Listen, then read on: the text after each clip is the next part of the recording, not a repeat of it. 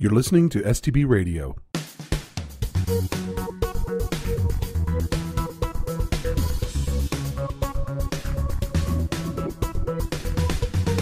Hello everyone, I'm Smita Mishra and welcome to this episode of STP Radio. I will be your host today for this episode in a series of interviews that we are conducting with several speakers who will be attending our upcoming STP Spring Conference. STPCon will be in San Francisco, California from April 4th through April 7th this year. Be sure to check out STPCon.com where you can learn more about the conference, the speakers, our special events, and our conference pricing. You can also follow us on Twitter and Instagram. Our handle is SoftwareTestPro. So let's meet our guests now. Today we are interviewing two folks who are very popular leaders in the Agile world and who have done a lot of work together and also with STPCon. So folks, here we have with us Bob Galen, an Agile methodologist, practitioner, and coach based in Cary, North Carolina, and Mary Thorn, who's a strong leader in Agile testing methodologies based in Raleigh, again, North Carolina. So let's get started with a quick introduction from each of our guests today. So Bob and Mary, please let us know a little about you, your backgrounds, how you got into testing, what you're doing in the Agile world, and anything else you would like to share with us about you. Mary, we could start with you. So my name is Mary Thorn. I have been in the software testing industry for about 20 years. Over the past 10 years when Agile and Scrum became very popular, I very much worried that I would lose my job as a test manager and became the Scrum Master certified in case one day I would lose my job. That actually never happened, thank goodness. But with that said, I became an Agile coach and a test leader at the same time. A lot of times people say when you come in as a test leader to organizations that your testers, you have a testing problem. And for me, it was never a testing problem. A lot of times it's a process problem. So being able to look at things holistically from being an Agile coach and a test leader has really helped be successful in my career. I tell people I'm passionate about three things. I'm passionate about Agile, automation, and continuous improvement. And from that, that's where I lead my teams from. So that's a little bit about me. I work at a company called iPrio. They do financial technology software. It's a pretty awesome place to work. We're going through a big Agile transformation right now. So lots of cool challenges, especially being able to transform at scale. So we're implementing scaled Agile framework and really doing some cool things there. So it's fun. All right. Thanks, Mary. Bob, we could hear from you now. Oh, sure. Thanks for having me, Smita. So I've been testing for, I'm a bit of a dinosaur for folks, I think. So I've been testing for slightly longer than Mary. So You're not extinct though, so you're not a dinosaur. So I'm not quite extinct yet. Thank you for confirming that I'm alive. No, I'm a developer by training, and I started out in software development, and I grew in that career. I grew into leadership roles and director and VP roles, and over the years I started leading test teams.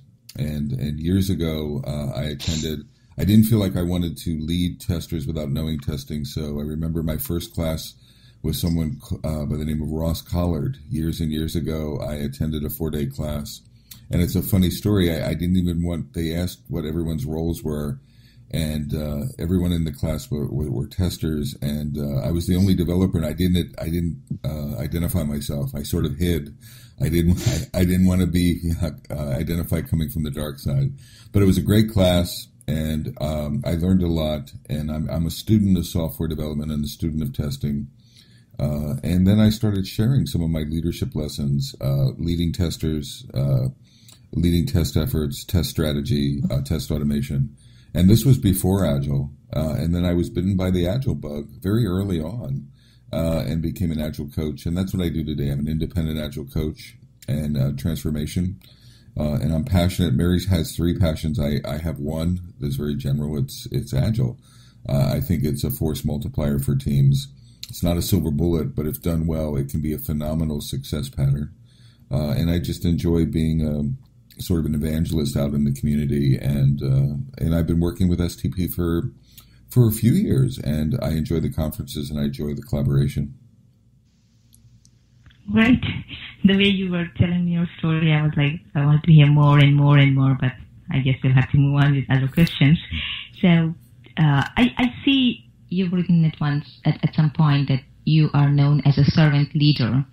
And when I read that, it actually brought me to the point that we were talking about your unique thing that not many people know about you, is that you are a farm boy. Like you've been brought up there.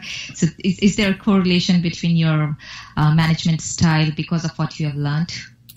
I don't know about the servant leader. I think the correlation to my childhood is hard work. I keep it private, but I get up very early still to this day, and I work incredibly hard. I believe in hard work. I believe that will drive successes. Both personally, I mean, I've written a few books, and if you've ever written a book, it's a lot of hard work. So my work ethic, I attribute to that. I think I have people centricity. Very early on in my career, early on in my management career, I had the aha moment that people matter rather than project plans matter. And this was pre-Agile. Or technology matters. That people are the fundamental success equation in any endeavor. And so then I started realizing as a leader that it wasn't about me. It was about the people and serving them. And what could I do to create success through the people? Now that was pre-Agile, but if you know anything about the Agile methods or the Agile mindset, it aligns really well with that. So that's one of my core the core reasons why I get so passionate about agility is it aligns with me personal. It aligns with some of my personal attributes. Awesome. So let's talk about the conference a little bit here. I'm sorry about the background here. Each of you have, I believe, some great workshops and sessions coming up, and I would like for you to share with our audience a bit about each of them. I think we have 2 workshops being done by both of you together, one about Agile test practices and the other about Agile test team leadership. So I also heard, probably Bob told me, that these are new workshops that you worked on. And so I would really like for you to share with us how these evolved. Like, not exactly new, but these have evolved. Mary, do you want to take a stab at it? Sure. So we have been we wrote a book. Bob wrote most of it. Like you said, writing books are hard. I'm the chief storyteller. Called the 3 Pillars of Agile Testing. From that, we created a 3 Pillars of Agile Testing workshop that we've been doing together for a couple of years now. And with that said, there was specific points where we decided we need to start to deep dive into some of the practices that we talk about in the book, some of the leadership things that really help lead the testers in through that book. And so we decided to create these 2 new workshops as more of a deeper dive into certain chapters into the book that we haven't gotten to right yet.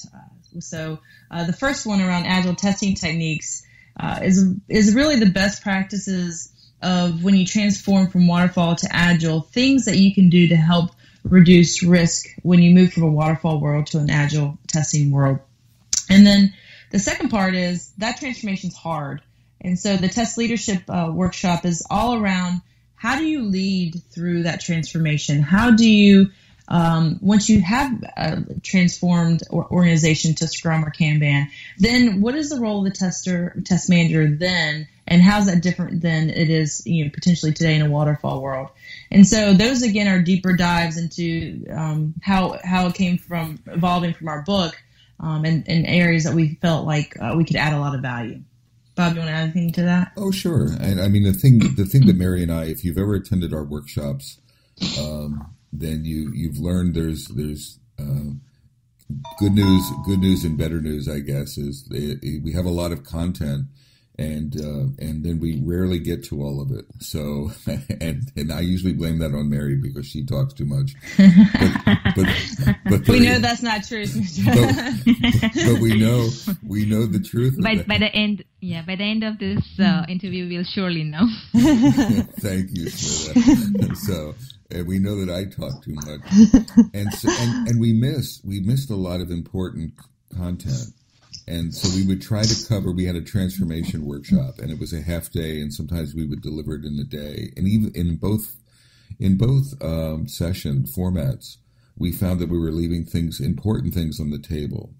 So what we decided to do is really split it and have a half day deep dive into practitioner sort of test techniques. So we're going to talk about exploratory testing in that workshop, because it's such an interesting, it's not an Agile technique, but it complements Agile teams and Agile testing so wonderfully well. And we're not just going to talk about it, but we're going to practice it. So in the techniques workshop, at the end of each technique, we're going to look at mind mapping, for example, and we're going to look at exploratory testing, and we're going to look at BDD. We're also going to get some hands-on activity, which we're excited about. And we would never really get to that in the previous workshop. And then in the management workshop or the leadership workshop, we're going to do the same thing. We're going to get a chance to do some simulations, some leadership simulations, some Agile dynamic simulations, and do some deep dives of what does it really mean. I think prospective Agile test leaders need to understand the dynamics, and we're going to give them a chance to really explore that. So Mary said it, they're deep dives. We've split it up that way. And we're excited, I think, with the hands-on activity that we're going to generate. So we're looking forward to that. Wow. Mind mapping, exploratory testing, BDD, hands-on exercises, leadership simulations, understanding dynamics, and deep diving into it. Wow, that's like, I'm actually looking forward to now attend this workshop myself. That's great. I think, Mary, you also have a session. Do you want to talk about that session that you, I believe it's What's in Your Cup of Tea, which you're doing individually? Yeah, so over the past several years, working with moving waterfall teams to Agile, one of the things that I've had to really do a lot of, and I pride myself in, is upskilling and training and coaching my testers from being waterfall testers to Agile testers. And with that said, the role of the tester, or the skill set of the tester changes, and you're asked to do a little bit more, and that comes into like the T-shaped concept.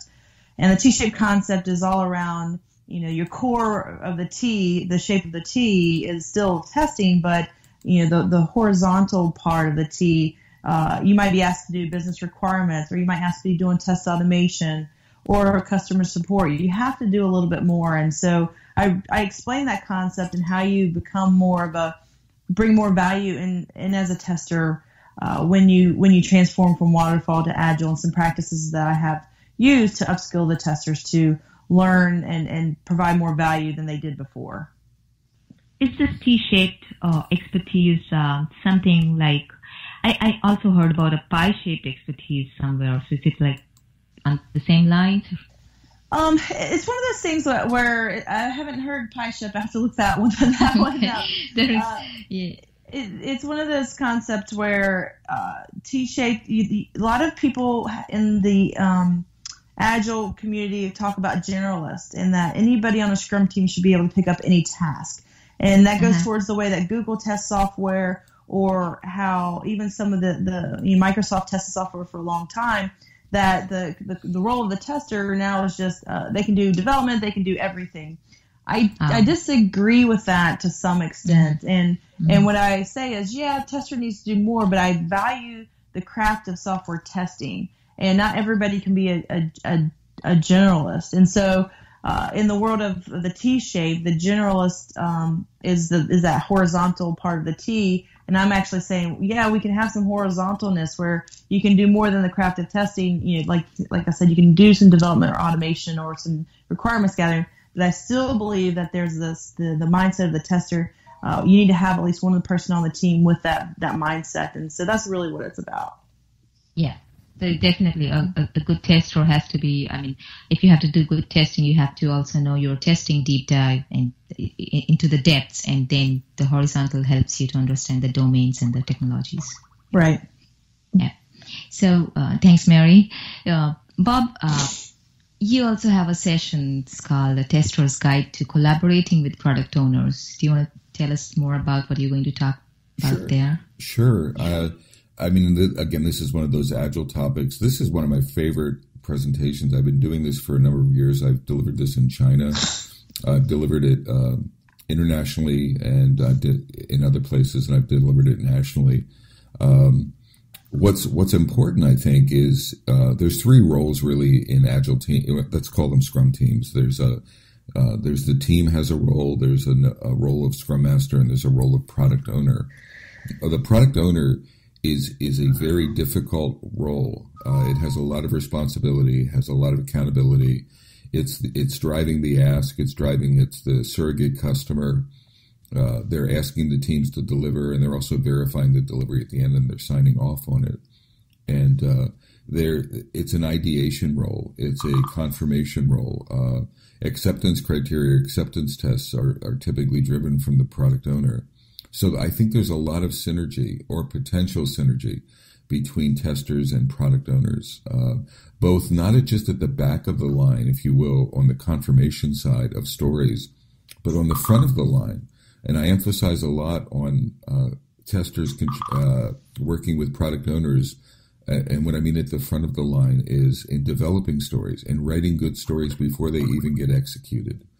And I really want to energize testers who are new or even in existing Agile teams to make their product owner their partner, to collaborate with them. I think even one of my last suggestions is to take them to lunch and to break bread with them and to strategize with the product owner how the team and the tester are solving the customer's problems and delivering excellence and delivering value. So there's some wonderful. The tester, it's not just a team. You're not just a team member. I want to inspire Agile testers to. It's a wonderful opportunity in this context to do way more than quote unquote just testing, and that's the nature of this workshop. So that was a lot of words. It's an hour workshop. It's an hour talk. But it really is. I think if you're an Agile tester and you're working in a team, and if you feel marginalized to any degree, or if you feel narrow, come to this talk, and hopefully you leave with some renewed purpose. Mm-hmm. Perfect. And I agree with you absolutely, because I wonder sometimes that of all the kinds of testing we do, how would we ever be able to do a good user experience testing if you're not really collaborating with product owners really, really close? Because that's one of the most important testing that I understand that's happening these days from the perspective of success of an application or success of a product software. Absolutely. I mean, and Agile presents this wonderful opportunity. I mean, historically, testing has been sort of this silo and this waterfall sort of silo and handoffs and things. But Agile has changed that game, and we have to step into that. I think it's created wonderful, teamwork and synergistic opportunities for team members. But they're not free. They're not handed to you. You have to grasp them. And I think those opportunities are there, though, and they're very exciting. Awesome. So since we are talking with you, Bob, on this collaboration point, I also saw that you had stated in one of your profiles that you have a knack for turning around struggling teams and struggling projects in a sustainable and productive way. So what do you feel is the turning point for teams that are struggling, and how do you assess the gaps, and how do you try to resolve them? I mean, I'll use Agile techniques, and my first point is I regret saying that because that sounds very bold. So I'm not sure. I'm not sure if I'm a great turnaround. but okay. But I do encounter. I mean, as an Agile coach, literally as we speak, I'm in California and I have a 4-day coaching engagement, and as part of the job, you're assessing teams and you're assessing organizations and you're making suggestions for them, and you do training.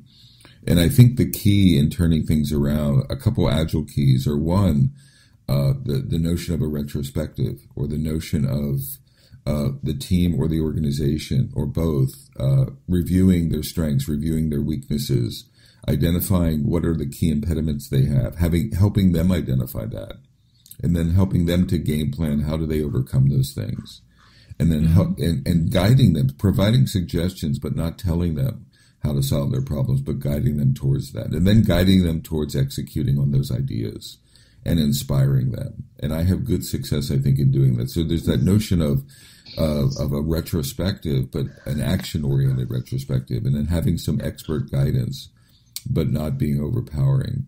The second thing from Agile is transparency, is just honestly showing the organizations. Very often organizations are in denial. We use excuses, and there's this Agile notion of just reflection, but also the transparency of, are we making progress?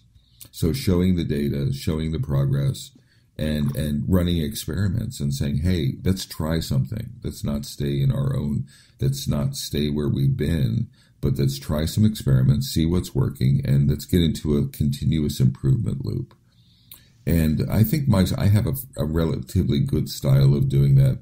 The other benefit I have is a lot of experience. Again, I'm a dinosaur, so even that waterfall experience and that Agile experience, I have a tendency to be able to use that to my advantage in communicating and inspiring clients. Awesome. Great. So thanks, Bob. Mary, I'm going to ask you the same question put a little differently. What do you think is the major struggle in organizations that want to move to Agile? I mean, have you encountered them in the organizations that you have worked with, and how did you resolve them?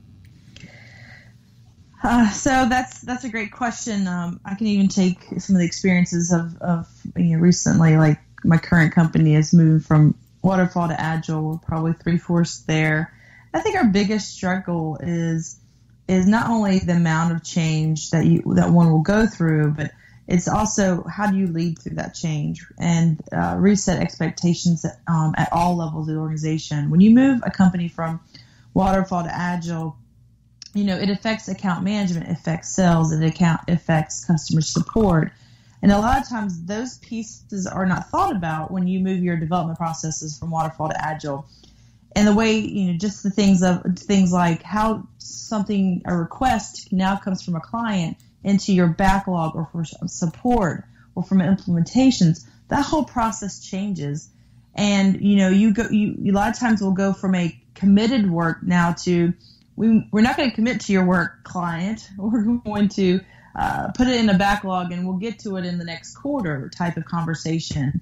And that's very uncomfortable for your clients. That's uncomfortable for those salespeople and those account managers to reset the expectations. And a lot of times those people aren't trained with the new processes. And so when you think about transformation, they're often the last ones transformed as far as how to set expectations, which then causes basically a waterfall behavior because they've already went and promised a lot of things for the next year. And now the Scrum teams are committed to dates, which is never a good thing. So from a perspective of that's one of the biggest challenges that we are having right now is basically going back and training the other parts of the organization that are affected by the transformation. How do you now put your items for the clients into the funnel, and then how does that work long term in setting expectations of when they're going to now deliver that versus a hard-coded date. And ways to fix it is just really trying to get ahead of that, over-communicating, trying to set up groups to handle that transformation, handle that communication, handle that training. We have an Agile Methods team that we've incorporated just at IPREO, and part of their job will be to make sure that those groups understand how are the new ways to get these changes into our product backlogs and how to set the correct expectations with our clients. Okay. So besides this Agile transformation, since you also mentioned that besides Agile transformation, which you just mentioned that you implemented in APRIO, you also say that you have passion for automation and continuous improvement. And I believe in your role, you've had experience in many aspects of testing, maybe standard hands-on testing, then you've done automation, you've had test leadership roles, you've done risk-based testing, exploratory testing. So which of these areas you've enjoyed the most besides, Agile only? Yeah, that's a great question. For the past, 7 or 8 years, I've really tried to ingrain myself in behavior-driven development and BDD and the benefits that you get from that and building automation frameworks around BDD and behavior-driven development. With that said, at IPREO, we don't. Once I've started to actually implement these tools, I've gone away from any type of proprietary automation tools. So most of the time, my test automation is open source. So whether it's Cucumber driving Selenium or SpecFlow driving Selenium, my goal is to build a framework that specifically works for the company that I am working with. And so, from a passion perspective, I feel very strongly that any automation tool should have some type of behavior-driven development framework around it to be able to use the common language that gives you and the benefits that come about it. And so, I do a lot of upskilling. So between really trying to build an automation framework that's right for that company, as well as the second part of that is upskilling the testers that you have around the techniques that are going to be good for that company. And so one of the other things I'm very passionate about around the continuous improvement is I always tell people when I start a new job, you're going to go through a 52-week boot camp, 1 hour a week, and we're going to go through a different, either as testing technique, automation technique, domain technique, as far as learning that domain, and upskilling the testers to put the value into them to make sure they understand what good looks like. That's why one of the reasons that Bob and I wrote the book about what we feel good looks like from an agile testing approach. And with that said, we've become very passionate about the book and about the techniques that we've implemented. So again, one of the things that I'm super passionate about is test automation and BDD, but it's just really bringing the whole experience together around our 3 pillars. And our 3 pillars are around test automation, around testing techniques, and then really around the softer skills of the 3rd pillar, which is just pairing and communication between testers and developers and product owners. And so really putting all 3 pieces of those together is kind of how I lead the way through all of this transformation. Great. Thank you. So you mentioned about this book, the 3 pillars of agile and quality testing, and I guess you and Bob wrote it together. So and you mentioned more or less what the outline of it is, but I would still like to ask both of you, what really motivated you to write it, and what do you expect your readers to take away from it when a reader is actually going through it? What should their objective be to learn from it? Bob, why don't you take that? Sure. The key thing, one of the observations that it was the inspiration for the book actually, is an observation that I had that the teams were imbalanced in their approach to agile transformation. And usually teams, and I'm not trying to stereotype, but usually organizations and teams lead with technology. So they lead with their sweet spot, which is writing automation or, writing code or writing data sets and things like that and environments. And then they forget other things like test planning, or they forget other things like writing good user stories and product owner collaboration. And so I went to a client, I visited a client, and I saw this. They were all in on BDD, so they had literally thousands and thousands of BDD tests running, and they were flashing red and green, and they were passing and failing. But then I went into a backlog refinement session with one of their teams, and they couldn't write a user story to save their life. And I asked myself the question, well, where were the BDD tests coming from? Because if you know anything about user stories and acceptance criteria, that should be the genesis of the BDD tests, and it wasn't. So they were misaligned. So the 3 pillars is really sort of a depth and breadth alignment tool from my point of view. And Mary said it nicely. It talks about what does good look like from an agile point of view. And it's not just narrowly and vertically implementing things, but there's a depth and a breadth to the strategy. So the 3 pillars is a strategy for depth and breadth, for balance, for effectiveness. It's really targeted not at the individual tester. It's targeted at the test leader or manager or director or anyone who's trying to, or even an agile coach for an organization who's trying not to let tests behind. That's another pattern that we see is that the developers drive agile transformations very often, and we want testers and test strategies and balance to have a seat at that table. But it's a very short book. I made it sound biblical in proportions there. It's not that big. I've read it. Yeah. Yes. I've really enjoyed it. Yeah. So that was the intent. Mary, you can disagree with me. No, you nailed it. Great. So, Bob, I have another small question for you, which is, I hear people talk about big A and little a Agile. So why do they do this?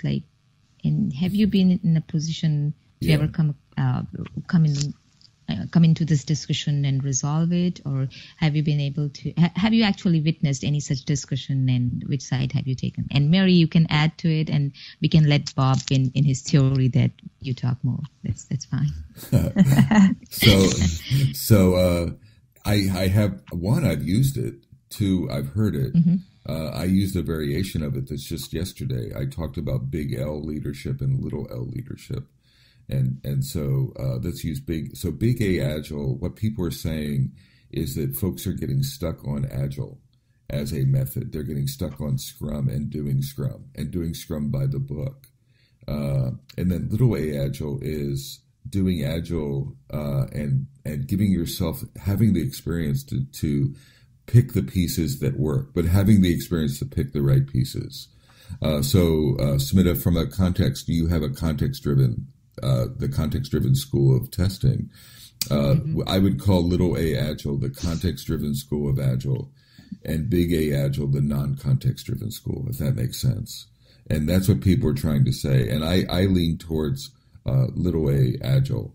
I also lean towards little L leadership, which is I want situational leadership, and I want servant leadership. And so a big L leader would be someone who's big-headed about themselves. They make it about themselves. And little L leadership to me is about more, servant leadership and things. I hope that helped. It is a common discussion out there. I'm not saying anyone's right or wrong. I think a purist attitude, though, in general, like a by the book, I'm going to implement. There's something called the Scaled Agile Framework, or there's a bunch of agile scaled frameworks nowadays. I think blindly using anything and thinking that you're going to get great results is probably a bad strategy. But that's just me. Awesome. Mary, you want to add to it? Nope, he nailed it again. Oh no! She's shying away. I've proven the hypothesis that Mary talks too much. No, but honestly, Bob, I've never heard anybody explain this so well. That the big A is about non-context-driven school of testing, and the small A is context-driven school of testing, Agile. It's the best way of explaining it. Thank you so much. I'm going to use this actually when I'm explaining somebody about it. You're welcome. So, final questions for the group here, and both of you can answer to the same question. What is the one thing that you are looking forward to at this STPCon? Mary, please. The wine for the wine country. No, sorry. Yeah. I like, my thing is just listening and learning, right? Listening to others, learning from them, and then just the conversations that we have. And so it's one of my times that I come and I better myself because of things I learned from conferences like STPCon and the quality of speakers that you have. So that's what I'm looking forward to. And for me, it's what Mary said, but with a little emphasis on the confer or the conference part. I want to encourage anyone who's listening to this to come up and talk to Mary Thorn, because she has a lot to share, and she's just a wonderful person to hang around. And come up to me, and don't be shy. So don't be shy, and don't look at us as know-it-alls or anything like that. We're learners and we're attendees just like everyone else. So let's go and have a fun conference period in San Francisco. And I'm looking to meet people. I'm looking to talk about testing and Agile. I'm interested in your challenges, and I might have some ideas for you to try, but I'm certainly not going to tell you how to solve your problems. And we're going to have context-driven discussions, and at the end of the day, maybe we can have that glass of wine. It's interesting that I have so far interviewed men and women in same numbers, and our women leaders seem to like the after hours and wine more. So I'm totally glad, okay with that. I'm actually liking that. So, we'll definitely like to hang out with you, Mary, this time. Yeah, that'd be great. One final question, though you've already actually given a good advice to the audience. Since you've been coming to STP for a while, and you've attended and participated in STPCon before, and something keeps bringing you back to STPCon. So do you want to tell something to the audience? And I know, Bob, you've done a fair bit, but if there's anything more you would like to tell the audience about the program overall for STPCon and why they should attend, besides networking and... I think it's the quality of the speakers, and I think it's the focus. The reason for me, STPCon is the speakers are approachable in general. So you have world-class speakers, you have a world-class venue, you have a conference committee, if you will, or the folks that are putting it on who really care about the experience. And you heard that earlier with me. It's about people. I know I sound like a broken record, but people. But just great people, and it's a great learning experience. What I'm emphasizing is, so come, get engaged, and then leverage all of the opportunities. And the opportunities aren't just in the workshops; they're between the workshops. They're in the evenings. They're in the mornings. They're in the hallways. You're going to learn. Here's a metric for discovering if you've had a good conference. Don't just measure the learnings in the sessions, measure the learnings. You should be learning more outside the sessions. And the onus there is on the attendee. So that's why I come, but that's also one of the reasons I really enjoy STP is I think the overall environment really is conducive to that. Awesome. Mary, you have some message for the listeners here? This will be my third trip to STPCon, and the quality of the conference itself, the facilities, the things that they do to really engage, things like this, right? Things like this STPCon radio show, things that really try to engage the attendees is something I really enjoy about it. I'd listen to these podcasts. I listen to the speakers that they have to come so that I can make a better informed decision when I get there of what I want to hear. And so I really like that about STPCon, the marketing and the things that they do to drive you into their conference. And then it helps better prepare to me so that when I get into the conference to go to the things that really are going to interest me. I've been to several conferences where I just randomly pick something because I don't know what else to go to. And I get in there, I'm sometimes a little bit disappointed on that. And so being able to engage in things like this so that I actually can know what I'm getting into as far as the right things that are going to interest me for where I'm at in my career. I appreciate that about STCon. Awesome. Thank you so much. Thanks, Bob. Thanks, Mary, for your time and for being great guests on the show. It was actually almost an enlightening interview for me of both of you. So thank you so much. Oh, sounds good. Everyone out there, thanks for listening. Feel free to message us or tweet us if you have any comments to share.